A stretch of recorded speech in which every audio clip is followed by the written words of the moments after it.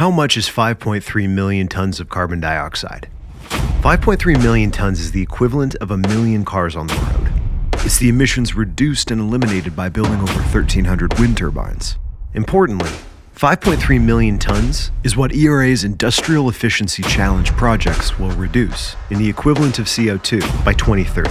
Here in Alberta, there is a demand for the innovative, sustainable tech that will make us a leader in the low-carbon global economy. ERA's Industrial Efficiency Challenge is driving that innovation.